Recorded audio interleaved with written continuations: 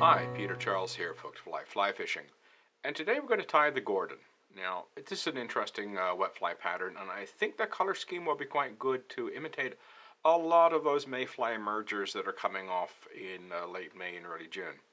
So let's get tying and look at the materials. Our hook today is a typical wet fly hook in a size 10. Our thread is white 8/0. We're going to use a fine gold tinsel. Our tail and our wing is brown mallard. Our body is yellow floss. And our throat is badger. Okay, we're going to start our thread around the hook point.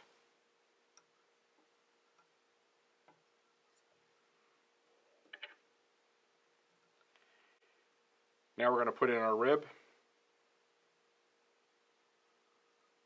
Leave a tag. Now just work this back and then forward.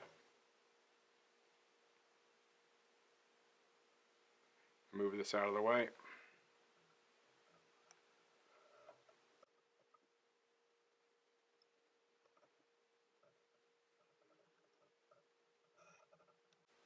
Now we fold this back so we can use it as our rib.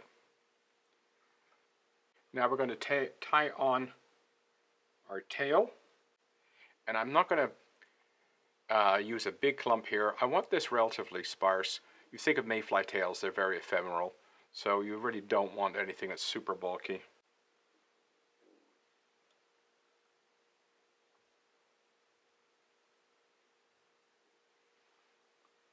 And now our floss.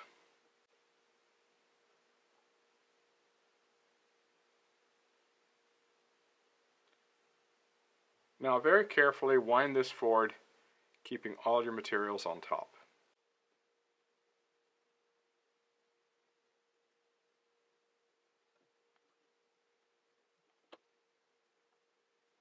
Now take a moment to smooth out your floss. If you find that you're not having much effect, use some dubbing wax on your fingers.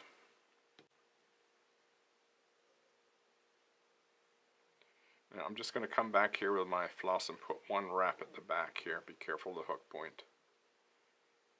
Just over the tail and start to come forward.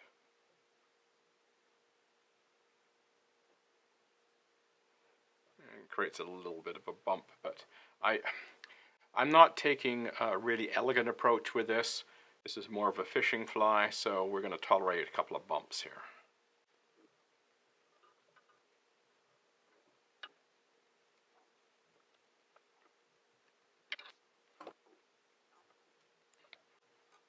And now for our rib.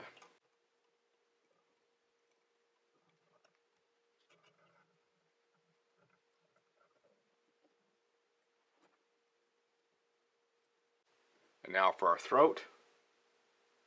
This is a dry fly badger. This would imitate the legs of an emerging insect, so again, we don't want super bulky.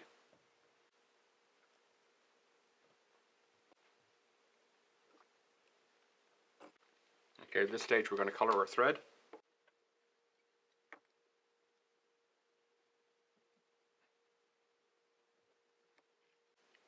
And now for the wing. Again, I'm looking for that kind of ragged look.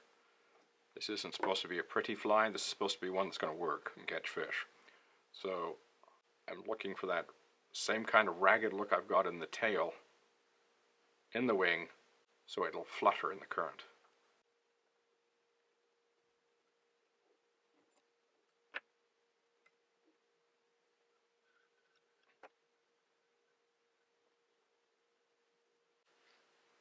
Now to wet finish.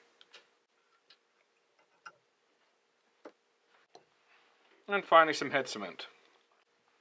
Okay, there you have the Gordon. I've kept the materials relatively sparse because I want it to have that emerger look where everything will flutter.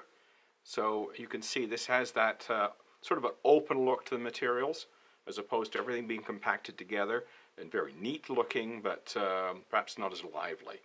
The whole idea behind those badger legs is that you want them to be able to move. And being made out of cock hackle, they're going to be stiff, so they will vibrate. If I want to critique this fly, the head's a little large. I brought the body a little bit too close to the eye. So if you're doing this, keep a little bit more space than I did. Other than that, I think this is a very fishable fly. Something else you might want to consider is tying this on a longer shank hook. I think it actually might look better. I don't think it'll fish better, but it will certainly look a bit better if you use a longer shank hook. So anyway, give it a try. The Gordon.